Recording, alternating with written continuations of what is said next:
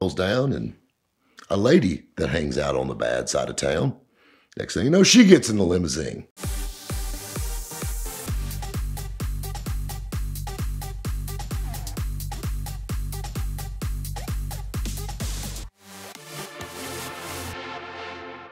I actually sold a limousine not that long ago. Big 79 Cadillac limousine, air ride, big wheels. It was built back in the 90s. This thing, I mean, it's just wild. And I was sold it to a guy. It's his very first collector car, very first old car, specialty car, or whatever. And he called me up, and this kid was so excited about this thing. He goes, if that car is less than 23 feet long, I'm going to buy it. So what do? I come running outside of the warehouse with a measuring tape. 21 foot and 9 inches. Sold. He bought it, and he came down from Virginia to pick it up. And me and him got to talking, and got talking about limousines, and just talking about cars in general, and it hit me. So this is many, many, many, many moons ago, back when the rabbit was a mere bunny. My grandfather passed away in 2001. He loved Cadillacs. I love Cadillacs. We're a Cadillac family. My mother drives a Cadillac, you know. Girlfriends drove Cadillacs. Wives drove Cadillacs. I mean, just Cadillacs are our thing. Hell, my camera guy's girlfriend drives a Cadillac because of me. I mean, we just like 6 ducks up in Greenville. That's just how I roll. And they're an easy sell. And not to get off tangent talking about Cadillacs, but this is a funny side story. I had a good friend of mine come up to me. He goes, man, I'm looking for a nice luxury car. And he said, I've been looking at those 300Cs. I said, Richard, I have a question for you.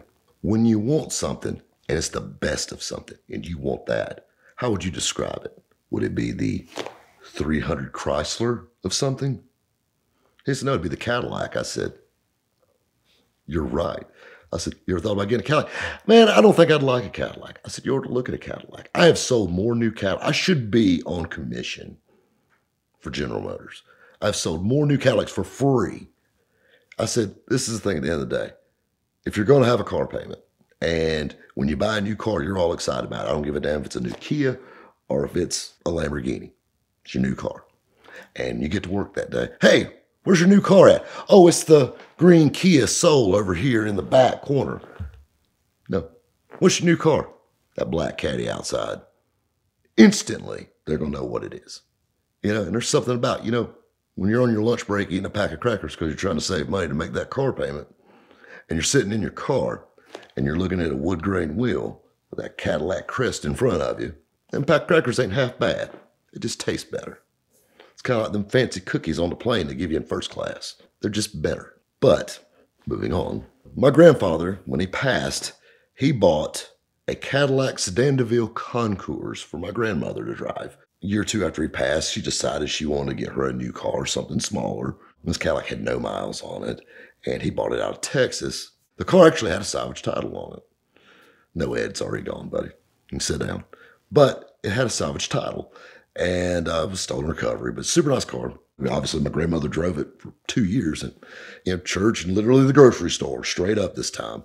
So anyway, she went to go trade this car in, at the dealership, and they didn't want to give her nothing for it, obviously, because it has salvage title and all this stuff. And she called me up and she said, do you think this is a good deal? I'm like, hell no, that ain't a good deal. I said, tell you what, I gave her $1,000 more than what they offered for it. And I ended up with the car. My first wife drove it for a little while, and she didn't like it because she didn't want to drive a big Cadillac around. I loved it. So I stuck it online for sale. I met a really interesting character. The guy came and looked at it, and for the sake of story, we're going to call him Jim. He came and looked at it and said, man, it's a good-looking Cadillac. Had 17-inch, which were big at the time, chrome wheels on them. It was just a beautiful Cadillac. He goes, man, I really like this car a lot. And I explained to him the salvage title part, and he really wasn't too concerned with that. And we drove it up the road, and he paid me for it in cash. And, when you do car deals with people, just like I'm telling a story to this kid that bought this limousine, you talk. You get to know people, And what do you do for a living, Jim? He said, I'm a limo driver. I can understand. He was wearing a suit. He dressed nice. I said, really? I said, how long have you been driving a limo? He said, for a few years. He said, I own my own limo company. Really? And I said, I've seen limousine companies with several limos, and those guys do all right. But I said, one limo, you make pretty good money with it? He goes, yeah, but I don't use it like a regular limo. Well, now I'm intrigued. I want to know more. So we're sitting there, and I'm like, so tell me more about this limo. He goes, you really want to know? I said, yeah. He goes, well, I started my limousine service. I got the bright idea I was going to buy a limo and go into business for myself. I've never drove a limousine in my life. He bought a Lincoln Town Car Stretch. And he goes, I would go, literally had ads in the paper and things like that. And he said, prom season, it was great. After that, everybody called the big limo companies.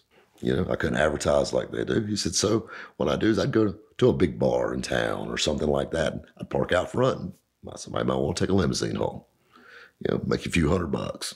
And he goes, I had a guy one night while I was at a bar. And he said, I'll be honest with you, I wasn't doing that great. Been a little slow. Damn Uber, which actually is way before Uber. But anyway, he said, I had a guy approach me and he goes, you ever thought about doing some work, subbing out and doing some work for me? And he goes, well, I guess I could do a private rental or something like that. And he goes, it ain't like that. He said, here's my card. Give me a call tomorrow. I'd love to sit down and talk with you about it. And he just left. And the guy's card, he was a private investigator. So anyway, he goes and meets the guy. And they talk. And he goes, I'll send you out. You pick a client up. You take them wherever they want to go. Do whatever they want to do. And you drop them off. But he said, if I send you out, I want you to get that client. No matter what, you get him in that car. And he said, because obviously, he said, whatever you got to tell them to get in that car, you tell them. And you take them from there, and you'll be compensated well. And he said, sometimes I'll need you a few times a week. Sometimes I might need you once a month. And he said, I'll call you. He said, but when I call you, I need you there. And whatever. He said, I didn't think that much about it. A little time comes by, gets a phone call. He says, hey, bring your limo by. Brings his limo by, and there's guys standing there. Next thing you know, he gets out. He said, I'm going to give you $5,000 to go to this bar, pick this guy. He showed him a picture. I actually gave it to him, a picture. He said, to pick this guy up. No matter what, he's probably going to be drunk when he walks out. You get him in this car. Whatever you have to tell him, short of whooping his ass and putting him in there, make sure he gets in that car. And anywhere he wants to go, for as long as he wants to go, you take him. You drop him off. You come back. We get our equipment out. You get paid. They put a few things in his car. I'm assuming cameras and microphones, if I had to guess. He's got his picture. He goes to this certain bar. And sure enough, parked out front. After waiting about 2 hours, guy comes staggering out. Guess what, buddy? You don't realize it, but literally the 100th person to leave this bar tonight, and you get a free limo ride home anywhere you want to go. Hell yeah, I was going to call a cab. Opens the door. He hops in. He said, anywhere I want to go. He said, anywhere you want to go. You got me for the night. Take me here. Blah, blah, blah, blah, blah. Which was the bad side of town. To buy things you would buy on the bad side of town. And he bought these things. Well, next thing you know, he goes a little further down. Stop the car. The window rolls down, and a lady that hangs out on the bad side of town, next thing you know, she gets in the limousine. And they're riding around. Keep in mind, he's got a privacy divider up at this point. And they're riding around, just doing his job. And they finally drop him off at his house, and they leave. He said, man, this is awesome, brother. Thank you, and all this stuff. Well, calls his private investigator buddy that hired him, said, I'm done. I dropped him off here. He said, bring your car back, and you'll get paid. 2 weeks later, he calls him back, says, hey, I need you to run down to Atlanta. Pick a client up at the airport. Tell him whatever you got to tell him. Take him anywhere he wants to go. Same story. It come to find out, he said, I quit doing limousine jobs for hire and became basically this guy, for the private investigator, worked for him just privately, driving a limo. It was probably the coolest story ever. And come to find out, and I bumped into this guy several years later. And it's just crazy the people you meet in the car business. And now every time I see a limo, that's the first thing that pops in my head is old Jim. A funny side story, the kid that bought the limousine, he actually came down with his grandparents. His grandparents dropped him off to get it. He's probably 25, 26 years old.